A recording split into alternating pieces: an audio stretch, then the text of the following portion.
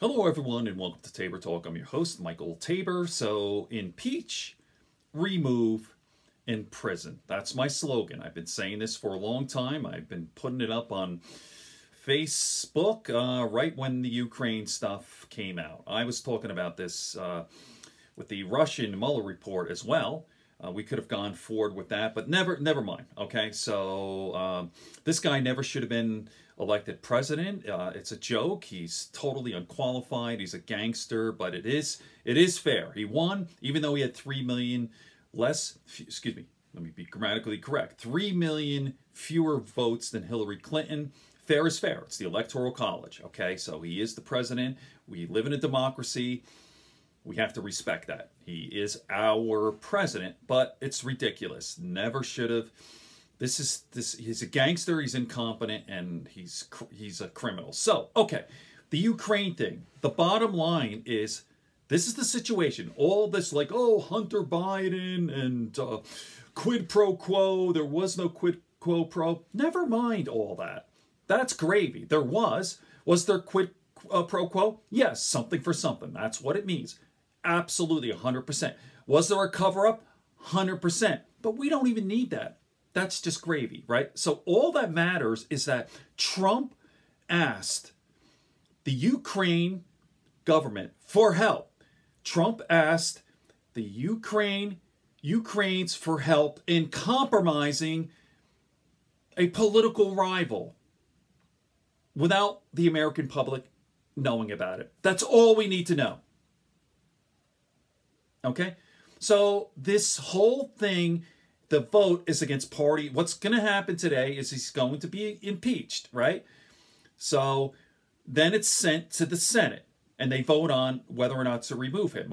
So you need a majority in the House to impeach, and then you need 2/3 in the Senate, which is 67 votes. Now that's not it's not going to happen because of the horrible Republicans. They don't give a fuck. All right. So what I would say to the Republicans, if I were in a room with a bunch of Republicans, say Mitch McConnell, all those other Republican guys you see on C-SPAN, I would say, now listen, try to be impartial here. Now try, if you would, imagine Barack Obama, right? Let's say in the 2012 election, and we found out that Obama was, I don't know, negotiating with Iran to get some dirt on Mitt Romney.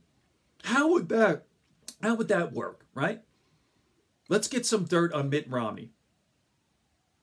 Think the Republicans would stand for that, right? You know, the Republicans voted, back at the Clinton days because Clinton got a blowjob, and he denied it. Like, every guy does that. Like, if you're caught in an infidelity, like, I don't care if you're whatever. He's like, no, what? Listen, I'm not saying Clinton is a sleazebag. He's a sexual predator. I'm not, great president, whatever.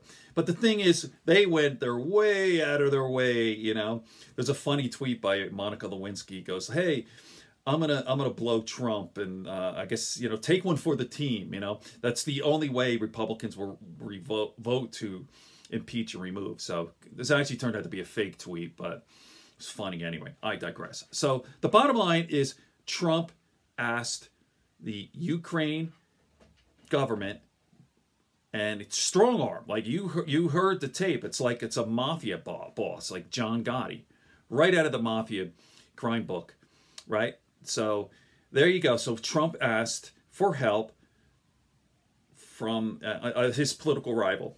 You talk about horrible. Just think about that. And precedent.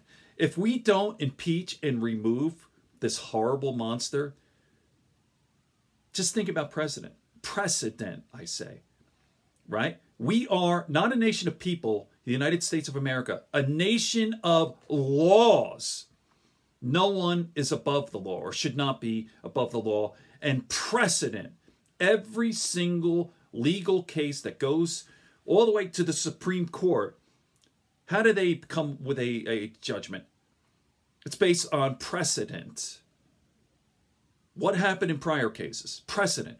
Oh, Donald Trump was able to seek the aid from a foreign government to go after his political rival. No, let's say 2028 or 2030. The fear is that we get someone just as bad as Trump, or maybe even worse, and then now he could do whatever he wants, right? Okay. I think it's obvious. Impeach, remove, and then ultimately imprison. Life imprisonment without parole, where he belongs, in jail. But one thing at a time. We got the impeachment today. I'm not holding my breath with the Senate removal. That's what we should do. And then eventually, when he's out of office, he knows he's going. Whether he makes it to 2020 or even if he wins, after he's done, he's going to jail. We all know that, and he knows it too. So he's fighting for his life now. All right, good friends, good books, and a sleepy conscience, peace, love, and understanding here on Tabor Talk. Impeach, remove, imprison.